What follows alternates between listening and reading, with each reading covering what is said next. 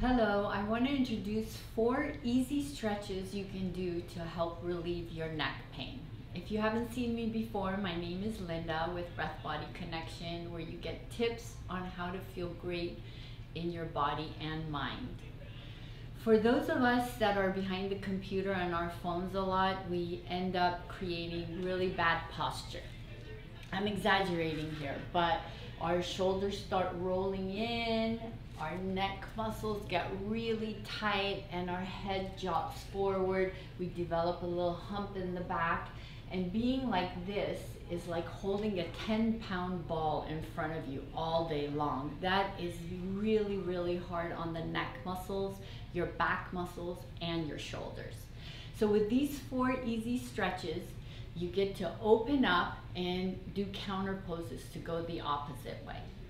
The first thing I like to introduce you to open your pecs is, I love these bands. They're called TheraBands. If you have one of these bands, I highly recommend you using them or buying them. But this exercise is called flossing, which I love. I do these almost every day. Is you place your hands a little bit wider than your shoulders. You tug a little bit on the band and you go back and forth, back and forth. Maybe doing this 5 or 6 times. And then finally you stop where it's the tightest. It's usually where your shoulder, elbow, and wrist line up together. Make sure you're not bending your elbows. If you need to, you can loosen this up to straighten your elbows. And you stay here and take a deep breath, squeezing your shoulder blades towards each other, rolling your shoulder blades down your back. Stay for about 5 to 10 breaths, really opening along your pecs. So that's the first stretch. If you don't have a band, you could do the same thing by putting your hand against the wall and really, really stretching out your pecs. Once you've opened up your upper body, you can get on the floor, place your hands right under your shoulders, knees right under your hips, and we're gonna do some cat-cow, which is rolling your shoulders away from your spine, looking up, creating the biggest arch you can in your back, spreading your sit bones apart from each other, and then rounding as much as you can. Try to exaggerate these as much as possible. So you can do 5 or 10 cat-cows to open up your back. And then you're gonna bring one hand up towards the sky and back down, then the other.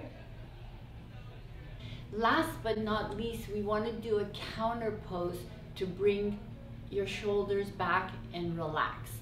Now, I have 2 suggestions for you. One, if you have a bolster or really firm cushion, you could use that, and you could do this at home at night, you know, when you're watching TV or after a long day. You could put your bums against the bolster and just relax and put your shoulders back. 45 degrees, and just stay here for 5-10 minutes. It's really good to do a counter pose after a long day.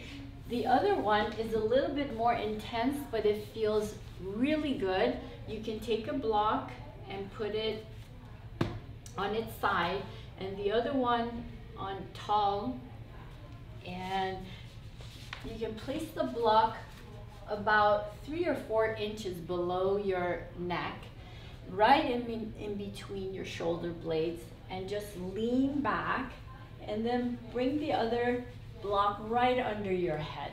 This gives you a way deeper stretch. Open up your shoulders, relax your hands down, and stay here for 5 to 10 minutes.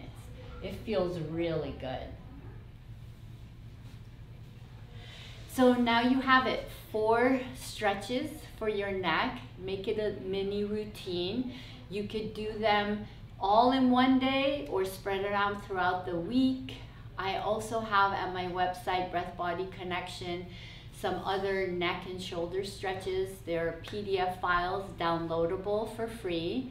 So visit me there. Thank you and bye for now.